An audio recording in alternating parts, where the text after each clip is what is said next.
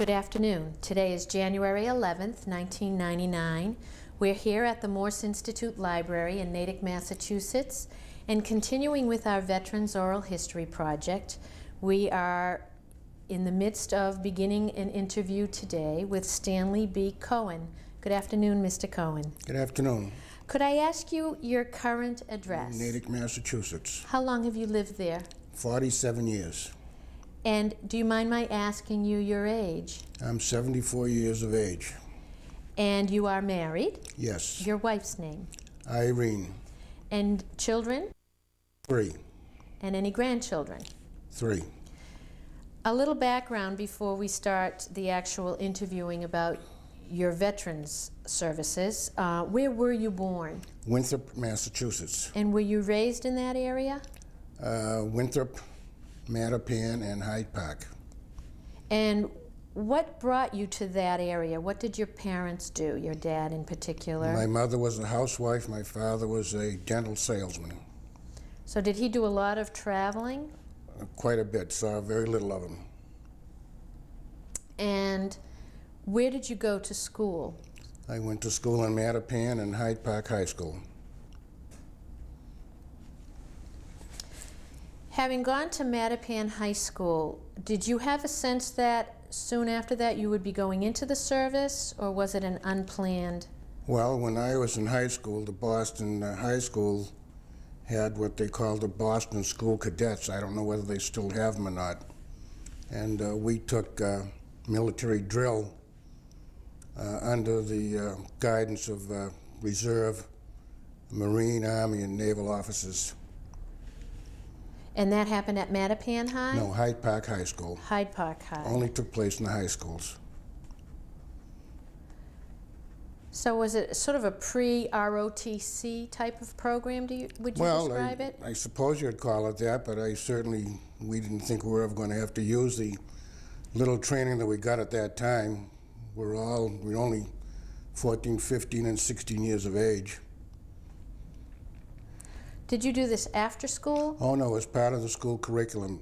Took place rather than gym. The girls took gym, and we took drill. And what year did you graduate from high school? I graduated in 1942, June. And was that Mattapan High? Hyde Park High School. So you started out with Mattapan and then moved? No, Mattapan was part of the Boston School District. Okay, I'm sorry. Hyde Park High was our school. After high school, what did you do? After high school, I worked in the Four River Shipyard. War had been declared for 4 or 5 months, and then I went into the military. Did you volunteer, or were you called up? I volunteered. I first went into the Merchant Marine Cadet Corps. And where did that take you? That took me to Great Neck, Long Island. Do you remember anything about that that sort of sticks in your mind? Oh yes, the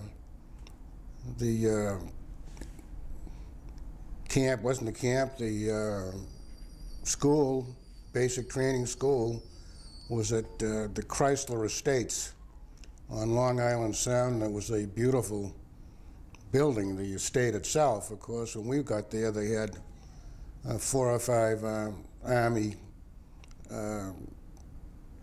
what did they call them, barracks. Most of us slept in barracks. I had the good fortune of sleeping on a training ship with 50 or 60 other young men, and we slept in hammocks. And that was out in the harbor? It was anchored, it was moored right alongside a pier, which was part of the installation. Was this sort of your basic training? Absolutely. Very quick basic training, about 6 weeks. 6 weeks. And then after that, what did you do?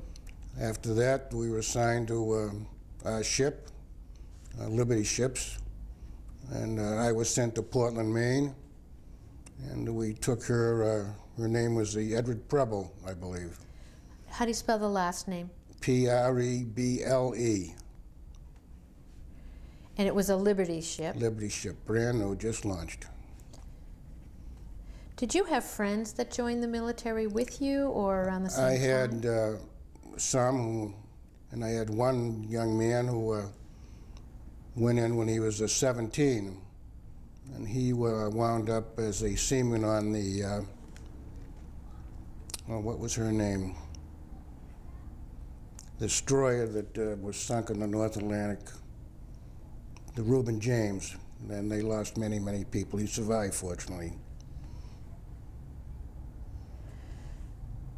After basic training and you went on the Everett Preble, explain why you call it a Liberty ship. Well, they were, we built, I say we built, 7,000 during World War II. And they were named the Liberty ships because, I don't know why they really chose that name. They were a very basic cargo transporting vessel. They did about 12 knots. And until we reached a point where we could build a better vessel, which they called the,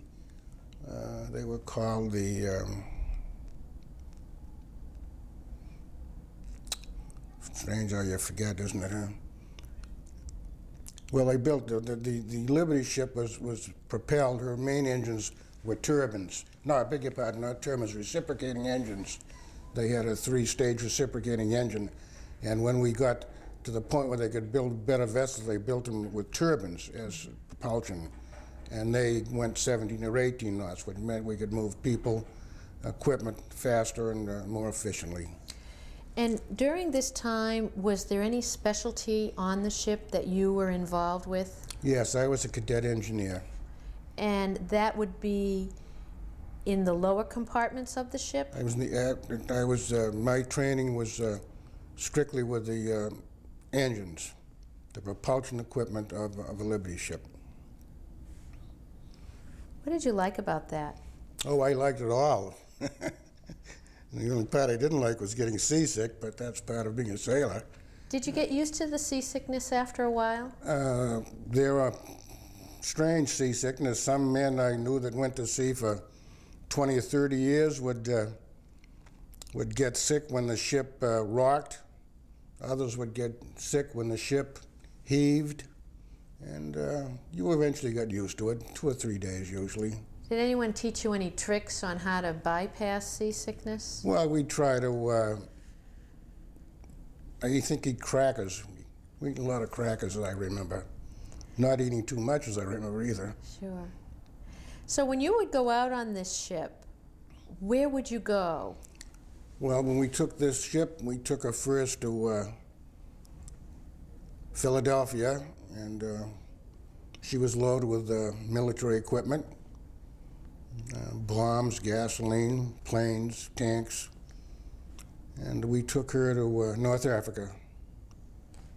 So from Philadelphia to North Africa with all of this equipment, how long did it take you to get there? It took approximately, as I recall, about 25 to 30 days. Was this your first trip basically yes, overseas? that's correct. Yes, it was. Was there an excitement about that? Oh, certainly. In what way? Well, we traveled in convoy, and at that period of time, we were subject once or twice to submarine warnings. I saw 1 or 2 ships disappear. When we got in North Africa, we visited the ports of Orion, Philippeville, Azul, and they were nightly attacked by the German Luftwaffe. And at this point, how old were you? I was 18. How does something like seeing a ship disappear or seeing German planes? Well, seeing a ship disappear with people on it is something you never forget. There's 1 minute it's there, and the next minute it's not there. And no one stops. You just can't stop. It's fate, I guess, that decides where you are when something like that happens. A number of other veterans have talked about zigzagging. that they might... Convoys did, yes. Convoys. So do you remember that effect with your ships? No, I don't remember that. That doesn't stay with me. And then the second trip across, on another Liberty ship, her name was the Benjamin Franklin. At that time, we had advanced far enough to have what they called jeep carriers. And they had 6 or 8 fighter escort planes, I believe they were. And they would circle a convoy during the day and protect us during the day. And you never saw submarines then. At night, they would take off and take care of themselves with their escort. And the next morning, they were there again, and it was always great to see them. So in the evening, did you find you were more in tune to danger, or did you find that it was... You were more in tune to danger during the evening, but I don't think anyone dwelled on it. I know we didn't dwell on it. You went about your duties and you carried on like you normally would. I don't think that I can recall ever dwelling on it.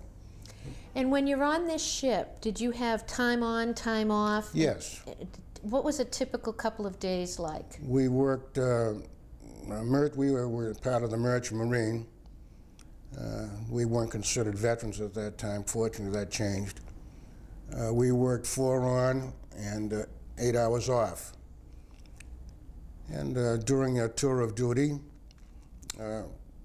when we were down the engine, we did whatever the engineer assigned us to do, the engineer on duty, which ranged from getting into the bilges of the ship to all the various duties, taking care of boilers, oiling the engines, checking bearings. The loneliest part of that experience, as I recall, was when we had to go down what they call the shaft alley, which went from the engine room, where there was a watertight bulkhead, and the shaft was probably a couple 100 feet long, maybe, probably 18 inches diameter. It went out to the stern of the ship where the propeller was. And these these shafts rested on bearings, and you had to make sure that those bearings were well lubricated and taken care of so they didn't seize up and cause any problems or damage to the shaft. And was it a type of area that only one person could go down at a time? Only one, and if you ever took a hit there, you would see you later, goodbye, sweet Nellie. So if you had to go into the shaft area and make sure these bearings were, as you said, well oiled, from start to finish, how long would you be gone and by yourself? Probably 15, 20 minutes, as I recall. Did everyone feel discomfort having to do that? I would think so. I would think so.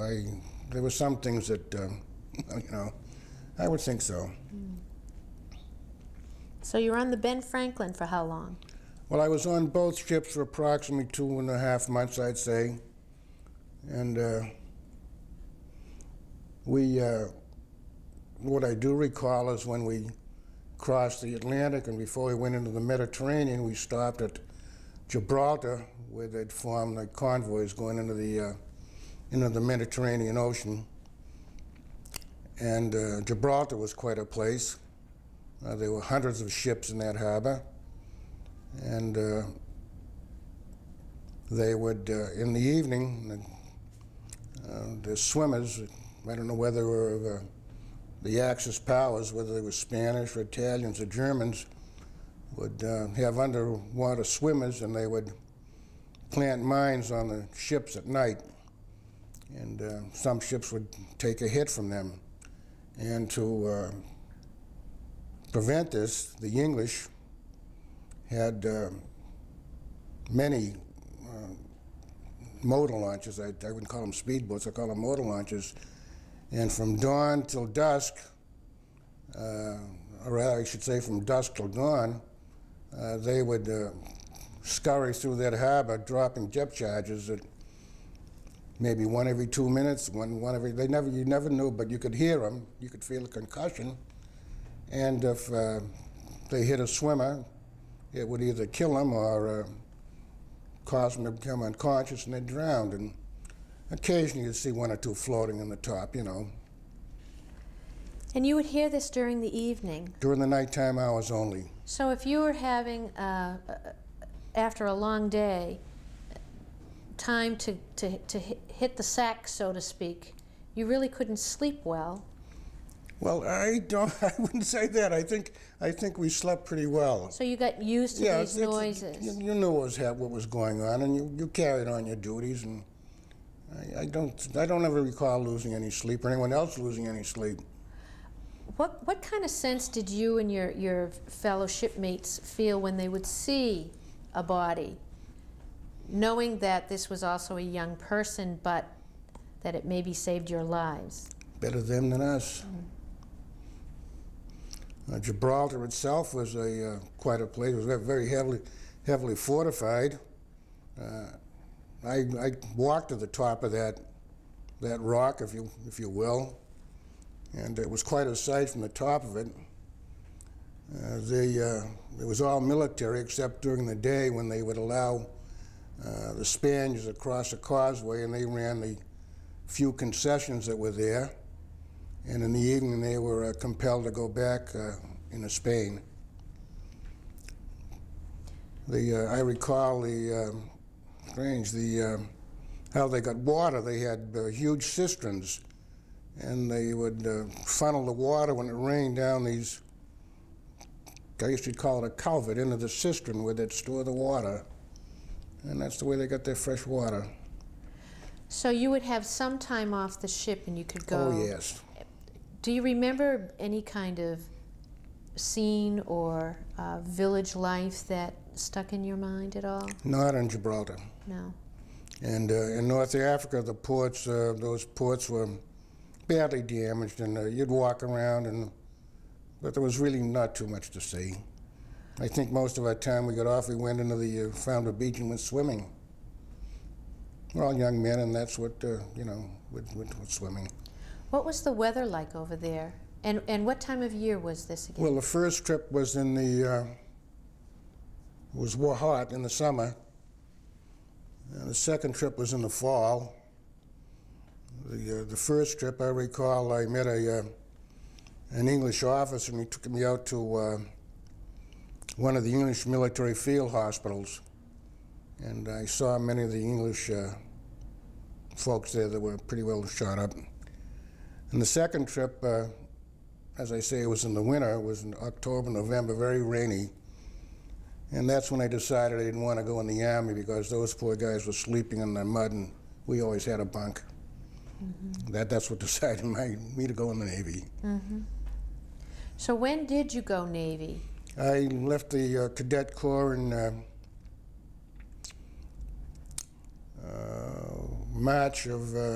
February or March of '44, and I went in the Navy in June of '44.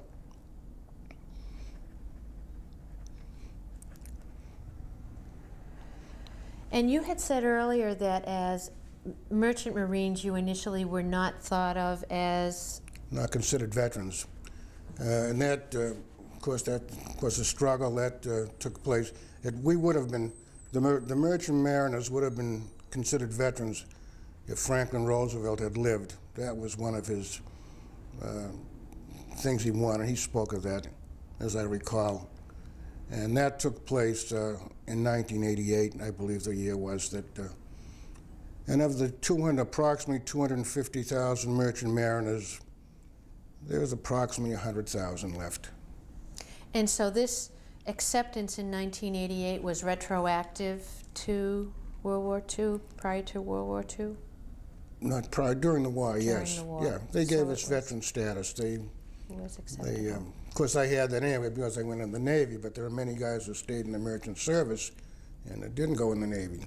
So that allowed them to be buried in the National Cemetery and whatever else the veterans' benefits were. Other benefits. Yeah, still are.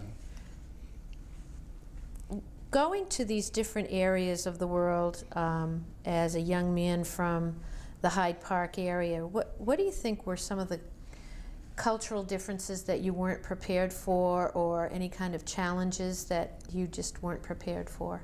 Well, I recall in high school in my junior year, I took French and didn't pay attention, and I failed. little did I know, and a year and a half later, I wish I had known French because I was in French North Africa. But it certainly made you appreciate what we had in this country. When I saw Arabs in Philippeville and Azu and eating what we threw away, what we wouldn't eat today, you know. Sure. You can appreciate where we were and where we came from. So you saw a lot of poverty and starvation over there? Well, there were those that weren't hungry, yes. But I don't think the natives ever had too much. We ate well, and the American people were forced well taken care of. Were you able to keep in contact with your family at home at that time? By mail. By mail. Were you completely honest with what you were seeing, or did you just sort of, what types of letters would you send home? Just general information on what we did and what we saw. And you couldn't write everything because it was censored, you know, the censoring took place. During the evening on the ships, were there blackouts on the ships? The ship was always blacked out in the Always. evening, always. And during your time off, what did you do to, other than rest, what did you do to while away the hours? Well, there were those who played cards. There were those who played dominoes. I had, as a cadet, I had to maintain my studies.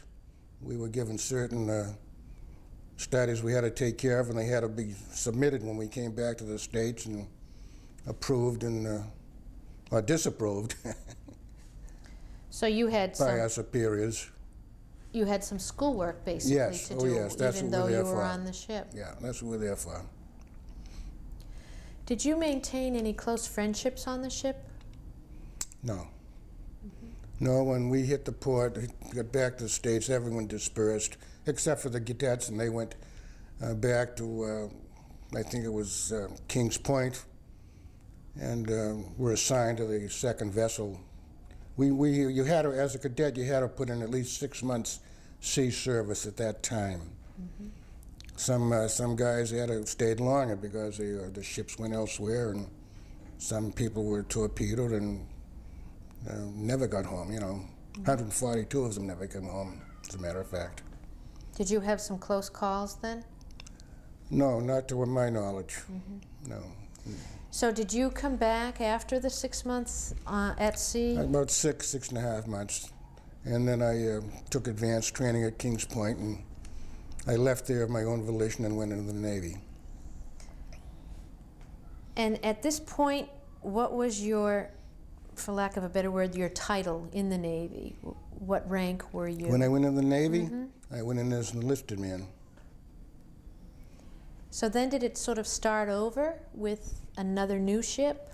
Well, I went through what every boot does in the Navy. I went through boot camp at Sampson. I took gunnery practice at Fort Pierce, Florida. I went to electrical school at Detroit, Michigan. I was assigned to an LCSL in Portland, Oregon. And can you explain what an LCSL is? An LCSL was a gunship. We built about 150 of them, I believe. They had rocket launchers on the front, and they were only 160 feet long. And we took that down to San Diego, and from there they needed an electrician on an LSM, which is another different type of landing ship. And that's where I spent the rest of my time, on an LSM.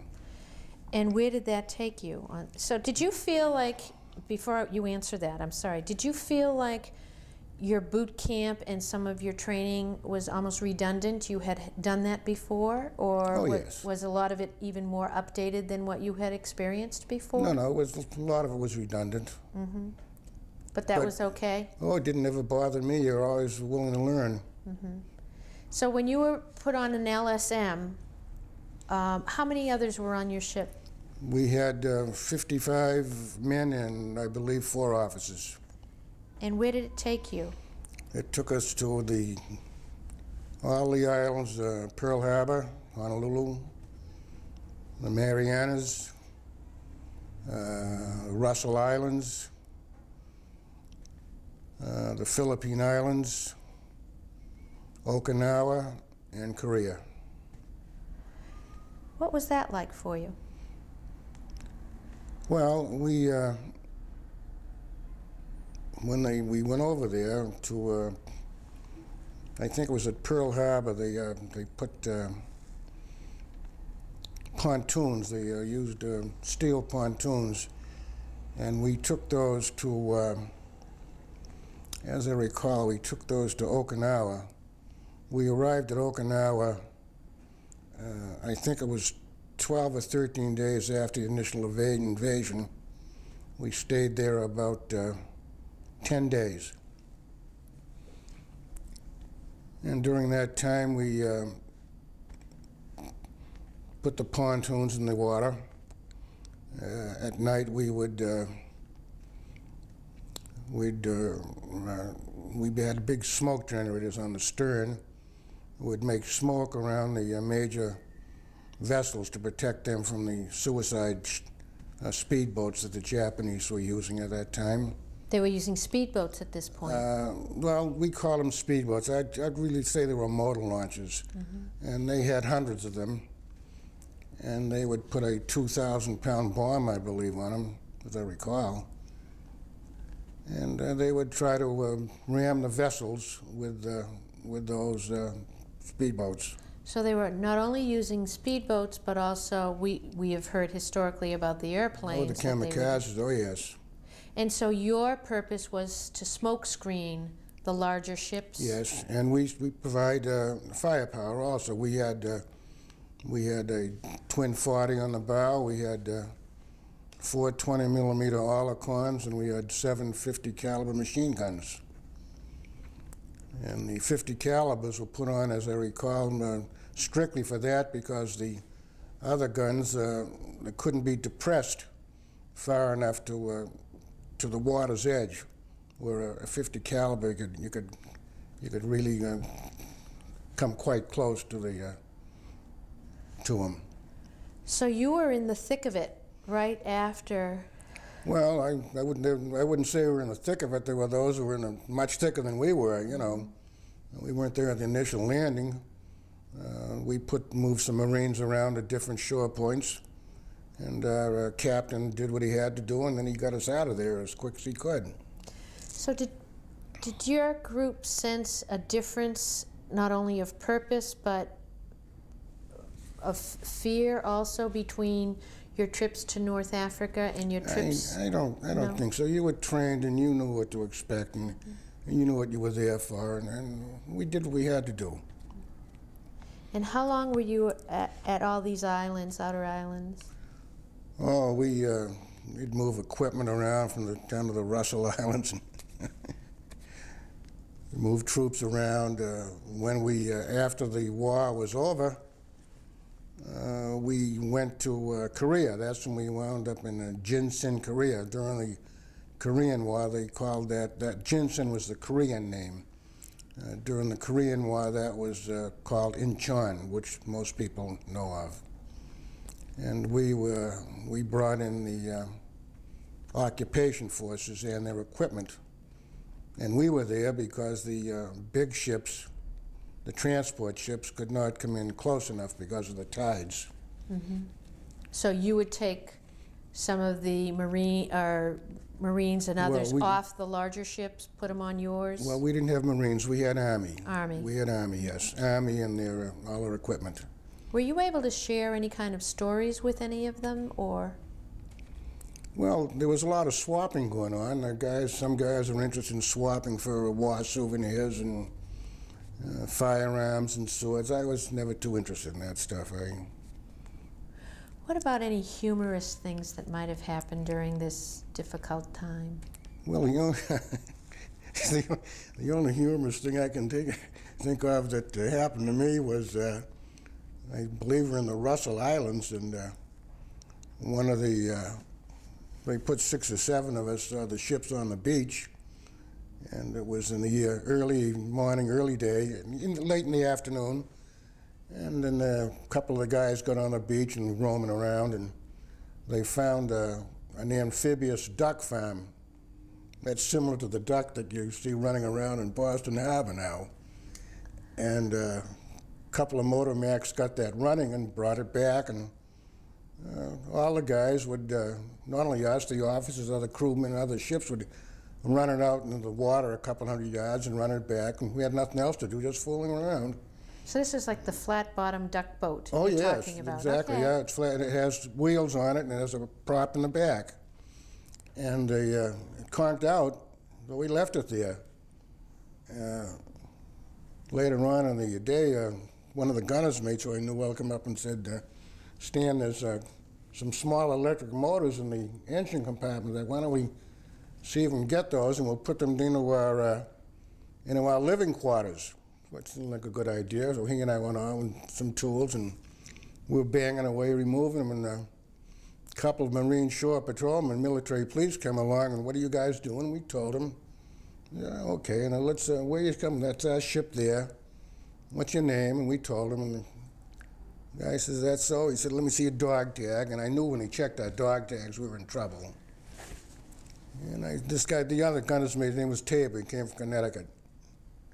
And I said, Tabor, you better get your gear together because they're going to come back and get us. And they did. They took us to the brig. I'd never been in a brig in my life. I was scared to death. And Tabor, he was mouthing off, and the Marines were very unhappy with us. And in the morning, every time I'd hear a ship's whistle, I figured, there goes my ship, and they're going to leave me in this island. But our captain came up and got us. And the reason they arrested us, if you will, was that the admiral on that island, I think his name was Russell Kelly Turner, had a horse. He used to like a horseback riding. And the men were stealing vehicles and riding them and dumping them where they were. And someone stole the admiral's horse and ran it to death. And he said the next guy is caught, and that was us. But the captain, when we were out at sea, the captain took everything and he destroyed it, forgot all about it. How long were you in the brig for? Overnight, but it seemed endless. It was in the next morning, they were behind us with shotguns, and oh my God, what an experience. Never forgot it. So with all the dangers of war, it's because of simply taking some electrical parts that you end up getting probably the fear of God put into you? You know, probability is. Just trying to be a good guy, you know, and keep some other guys cool. While you were on the ship or at any of the different docking areas, did you have the ability to hear about other aspects of the war in different parts of Europe or North Africa? Yeah, we got the newspapers, I believe. Well, the newspapers are newsgrams, and it came over the radio, Armed Forces radio we had. We received mail. That was not, we were well informed what was happening. When did you think that things for you were going to start winding down? Were you committed to a certain number of months, or? No, I think we were kept there as long as they needed you. When the war was over, the men went home on points. The more senior guys who were in longest went home the quickest, which was the fairest way. And explain points. Well, as I recall, you got points for years of service. I think you got points for being in certain areas, and I think you got points for being in any military operations, as I recall, but I'm not really positive. Do you remember what it was like when you were short of time and getting ready to leave to come back to the States? Where were you? We were in, I think, Korea. I'm pretty sure it was when we heard that Roosevelt had died. Or was that before? I've forgotten. No, I don't remember really.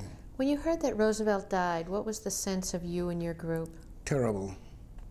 That was the worst piece of news I think we could have got. What was the feeling for him as president at that time? I cannot ever remember anyone that I served with speaking badly of him. I think he was a very beloved president. He was quite a guy. So once you got back to the States, you think it was from Korea?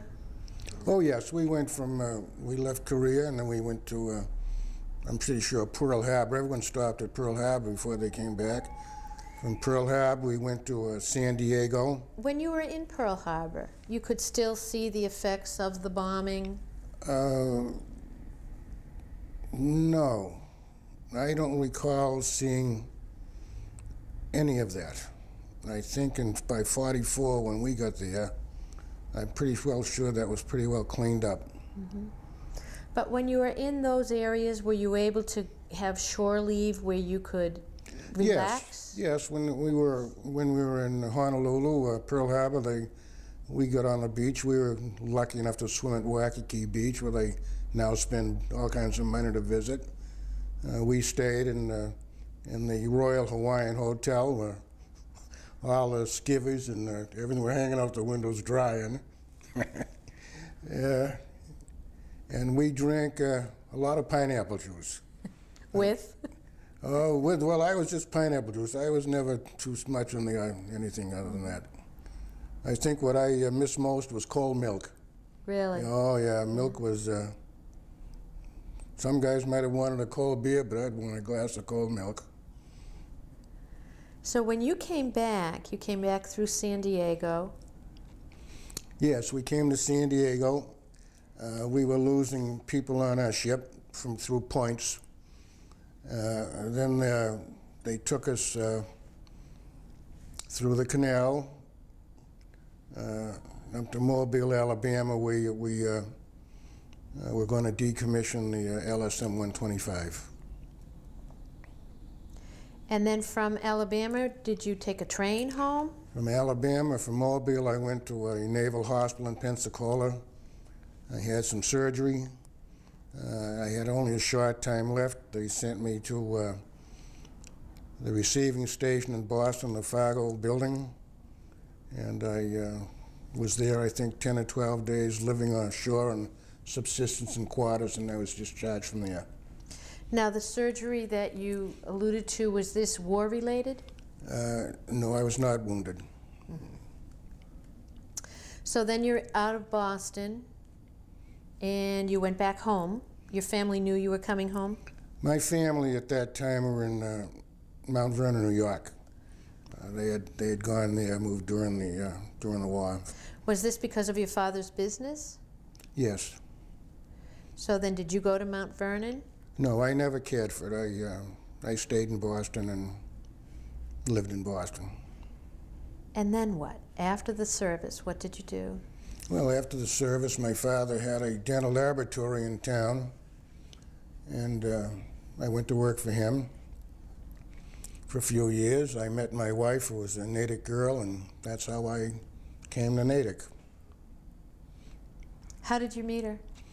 I met her at the Archbishop Cushing Horse Show, which is no longer in existence, I believe. When you came to Natick, which, as you said, was 40-something years ago, what was it like back then versus now? Well, Natick at that time, and I was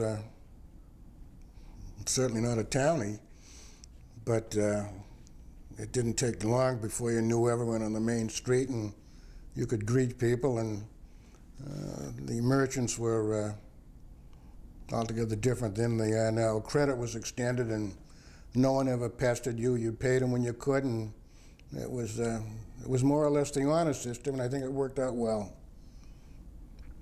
What about Route 9 at that time? Route 9 was, I think, where the Ming Garden is now. on 9 and 27 was a chicken restaurant of some kind. There was a drive-in theater where Sears is now, where the Cloverleaf is. The only thing I can recall there was a motel and a gas station, and later on they built a complex of offices on the opposite corner. Mm-hmm. And then of course Carling's came along. Carling's Brewery. The brewery, and then I think it was in the 50s that the Slough built a driving range in the early 50s. But Natick was a quiet town, you know, a nice town. And still a nice town, you know, it's a nice town. A little busier. Well, there's more activity, let's put it that way, you know. Looking back now on your military life, how do you feel, how important do you feel it was, and how, second part of that question, how do you feel it affected the rest of your life? Well, I always felt that military training was good for any man. What about for women? The women in the military, well, I remember they had waves. They had the wax, and I think at that time they were just getting women Marines, and they also had the spas. As a matter of fact, I recall when I was living on shore in subsistence and quarters, the waves had their headquarters for their young women in Brooklyn on Beacon Street. I've forgotten the name of the building, but that's where those ladies were. But I always thought they did one heck of a job, then and now. Knowing that you feel that it was important to serve, how did it affect you, say, discipline-wise or maturity-wise, having been in the military at a young age? Well, the best way for me to answer that, I think, is when I married and I was fortunate enough to get a job in the local post office. We were only out of the military 4 years, I guess. When the supervisor told you to do something, we did it, and we never questioned them. I noticed that has changed considerably. We never questioned authority. And do you think that back then, because you did it, because your boss asked you or told you to do it, do you think day-to-day operations worked better than they do now? Well, in most cases, I think so. In most cases, as long as the order was a legitimate order, I never had any question to question it. So you mentioned working at the local post office here in Natick? In Natick, yes. And how long did you work there? 32 years, 8 months, and 15 days, including my military time. And you retired from the post office? Yes. When? January of 1983. One of the questions that we ask a number of the veterans before closing is your feeling about the difference of opinion of the public towards members of the military during World War II versus those in the Korean conflict and those in the Vietnam conflict. What's your sense on that? Well, World War II was a popular war, if you want to call it that. We were, Korea was, again, I think the country was behind it. Vietnam, I know that there are many in our country that were opposed to that, and we certainly had plenty of internal strife because of it. But the reception that the Vietnam veterans got when they came back from the American public, they should be ashamed of themselves. The public? The public should be ashamed of themselves, absolutely. Do you think that's changed at all over the last number of years? Oh, yes. No question about it. I myself went to Gloucester 2 years ago to see the Vietnam moving wall, and it was quite an emotional experience. I went to see it because I knew a couple of the young men's names were downtown on that plaque as boys from when I was a letter carrier. Mm-hmm. You got to know some of these Yes. young men. Yeah. In finishing up, is there one thought or comment or sense of feeling or memory that you'd like to leave us with, not only for your family, but for those who may be viewing this tape in the future? Well, I would hope that the people in our country today and those who follow us appreciate what we have here, because when they get, and if they should ever get to any of the other foreign countries and see the way people live and are treated, men, women, and children, it makes one really appreciate what we have. I know we have our problems, and we probably always will have, but it's still the greatest country around. We'd like to thank you this afternoon for a nice interview, and thank you for coming. Thank you for having me, Mrs. Craig. I appreciate it. Okay.